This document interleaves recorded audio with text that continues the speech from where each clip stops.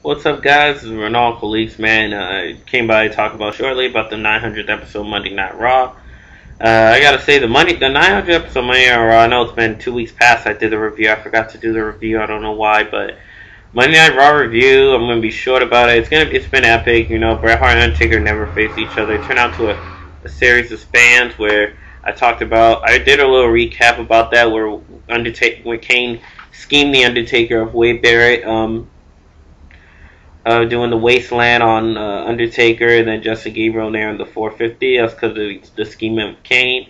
But Nexus, took self-credit about it the week after, pretty much. So, that was a bad booking to have Bret Hart against the Undertaker. You knew that match wasn't really going to happen, because Undertaker apparently is going to win. So, luckily Bret Hart comes through, but I think that was terrible booking. Other matches that happened was, let's see. I forgot what other matches that did happen. John Morrison and Drew McIntyre against Cody Rhodes and R-Truth and Morrison against Cody Rhodes and McIntyre.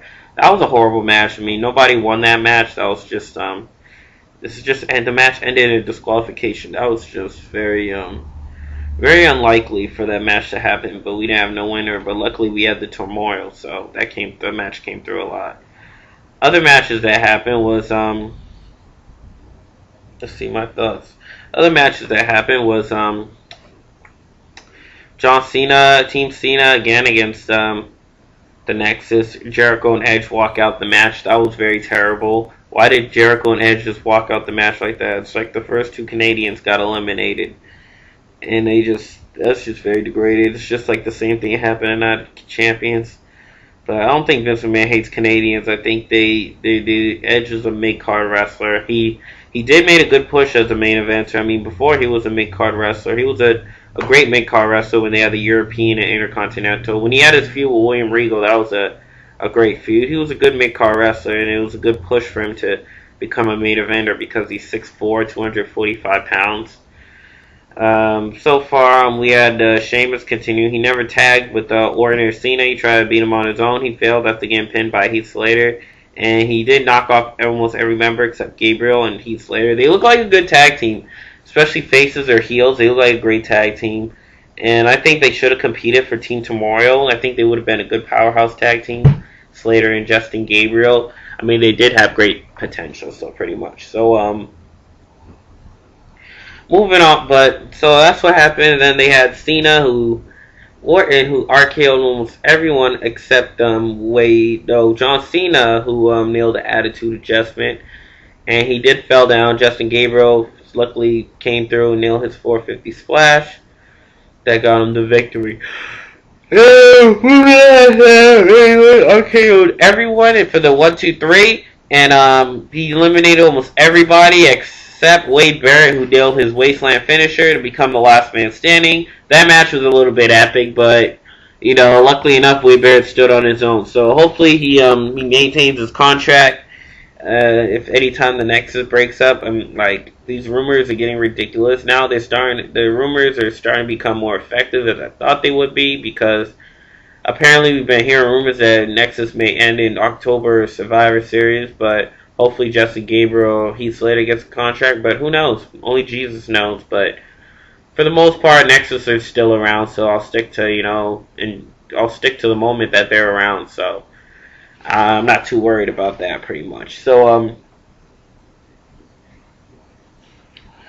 apparently the night was epic, and something else for 900 episode. Melina and Eve Torres against Lay Cool. Melina never tagged in, but still pulled a victory. That was a little bit of humiliating for him to go 1, 2, 3. And I gotta say, the match wasn't as epic as I thought it would be, but pretty enough that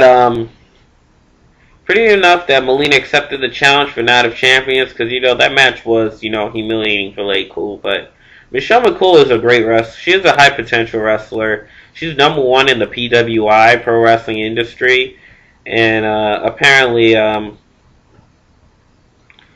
Michelle McCool is a good wrestler. I know people are bashing her just because she married The Undertaker, who's a high potential 18-0 WrestleMania Undertaker, but So hopefully, if she gets all, hopefully I don't think it's all her records. She was a great wrestler before she married the Undertaker. She didn't really burn everyone. She didn't burn Beth Phoenix. She didn't really burn Mickie James.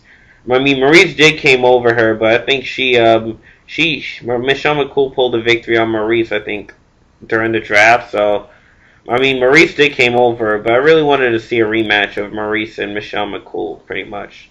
And I thought Natalya would pull over her, apparently. But Melina, accepted the challenge. We already know what happened at the Lumberjill, pretty much. And so the 900th episode, I didn't really have much to say, but it was okay. The Night of Champions was very epic, and I gotta say, I was a little bit impressed about what happened then. But pretty much, so it's Red Dog Stream. I forgot what other things that happened at the 900th episode. I think it was Santino and Kozlov against Usos. I think it was their feud, but epic tag match. But that's much I gotta say. So it's the Red Dog Extreme. Please leave your comments below or subscribe to me. I need some subscribers. I'm up to only almost 10 subscribers. Hopefully I can get more and some friend invites. So hopefully you can leave your comments below, please. Red Dog Extreme, man. Peace out.